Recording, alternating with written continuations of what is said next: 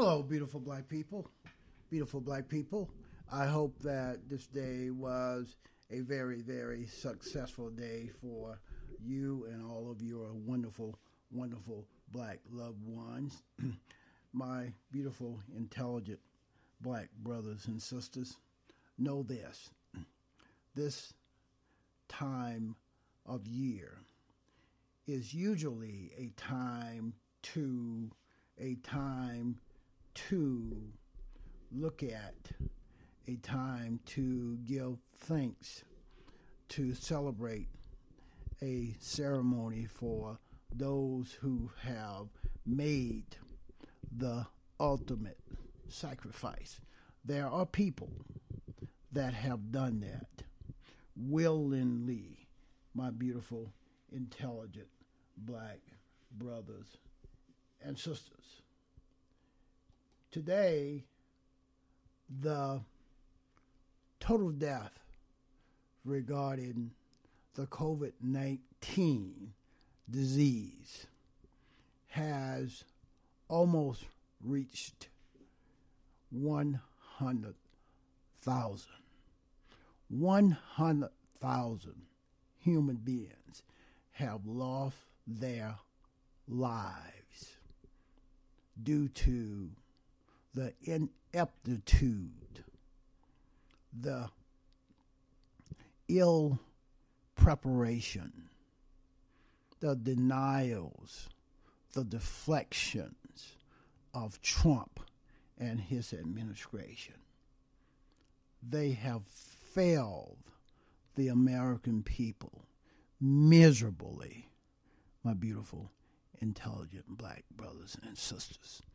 And those folks out there that are still supporting Trump are all white folks. They are all racist. They are all terrified of the browning and the blackening of this plantation called America. They are willing to do whatever is necessary to maintain their power grab via the Republican Party. They will do anything. Do you know that this country is being ruled, controlled by a minority of Americans? Trump has the support of 40 to 45% of the American people. And those are white folks. And some of them are just filthy, terribly wealthy, rich billionaires like Robert Mercer. Remember that name, Robert Mercer. He's a billionaire, multi-billionaire, but he's racist to the core. He and his daughter, they are racist to the core. They made their money looting the American people through their mutual funds, etc., etc. The COVID-19 disease have killed almost 100,000 Americans. America is accustomed to having a consoler in chief. President Barack Obama was a consoler in chief. Even George W. Bush was a consoler in chief. Remember 9/11? Remember the massacre at the black church in Charleston, South Carolina? Remember the massacre by a white boy in Connecticut at the elementary school? Remember the white boy walked into Bible study at a black church and murdered 9, 10 black folks for no reason. he was a racist, just like Trump, just like Mitch McConnell, just like that lily white Republican Party. And of course, there's always one of us available to serve as a stepping fetchit for white folks. And that person is in the U.S. Senate. His name is Tim Scott. He's from South Carolina. He's a stepping fetchit minstrel show performer. When white folks cannot defeat us, when they cannot persuade us, when they cannot sway us, or they cannot hoodwink us, then they will go get a Tim Scott and trot him out in front of us because he's a boot-licking and ass kissing, a bamboozle, hoodwinked, half-baked, half-fried, punkified, sissified, pasteurized, homogenized coon to the nth degree. They will trot him out to display him standing beside them, even allowing him to speak for them, trying to dupe us into supporting the Republican Party. That's the bullshit that we have to deal with right here on this plantation called America. Do you know that had Trump implemented a stay-at-home order and enforced it 1 week earlier, 37,000 Americans would still be alive? Had Trump enforced the stay-at-home order 3 weeks earlier, say the 1st of March of the last week of February, instead of denying that the virus existed, instead of calling the virus a hoax, had those plans, stay-at-home plans, been enacted, 87,000 of the 100,000 deaths, 87,000 of those folks would still be alive today.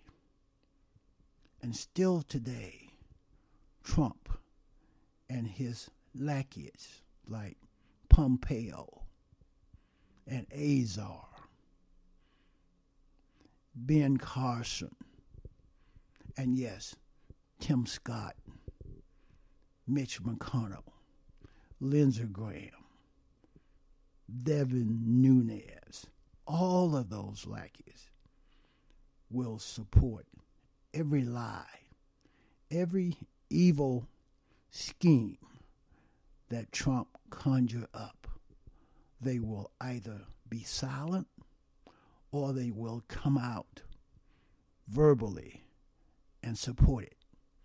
And when they are silent, they are giving their consent, their approval, my beautiful, intelligent black brothers and sisters.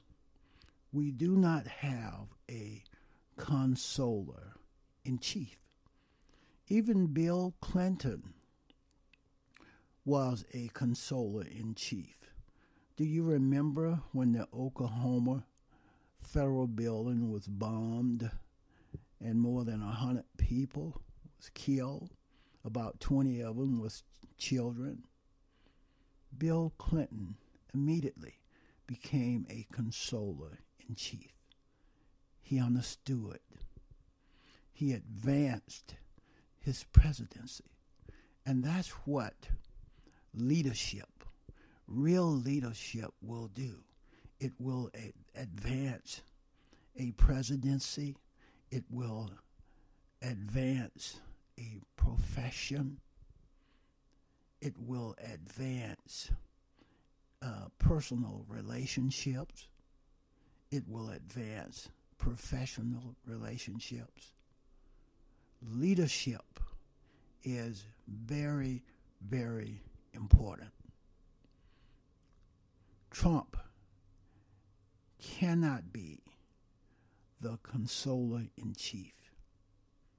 Right now, the Republican Party and the Trump administration are conniving, scheming, planning with the Russians, with the Saudis, to cheat in the election in November in an effort to help Trump win a second term. A second term, another 4 years of Trump, will destroy whatever facsimile of a democracy that we have left. It is now up to the voters, the American people, to reject fascism, to reject totalitarianism, to reject plutocrats, to reject a dictatorship. Trump is the wannabe king. He has destroyed the rule of law. He has destroyed the Justice Department, he and Bill Barr. Do you know that Mueller was so terrified of Trump to the point where Mueller would not personally, professionally interview Trump?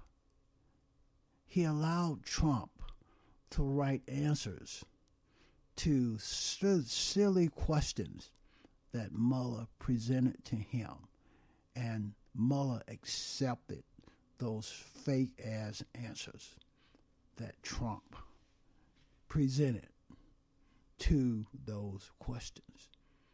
Mueller was shaking in his boots. He was terrified of Trump.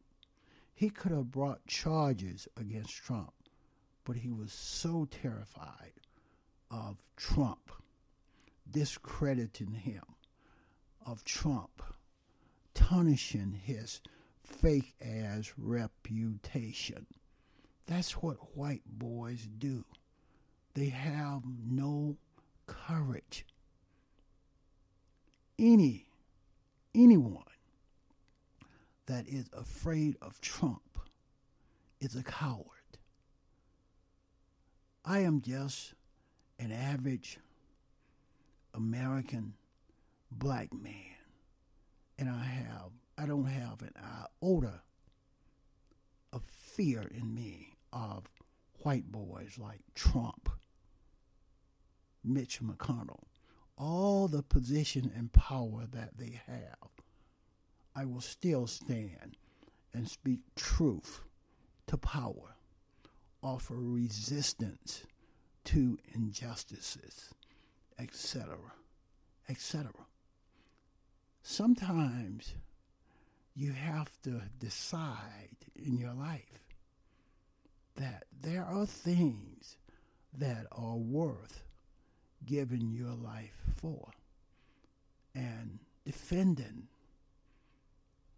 justice, offering resistance to injustices, speaking truth to power is what real leaders, it's what real men and real women do.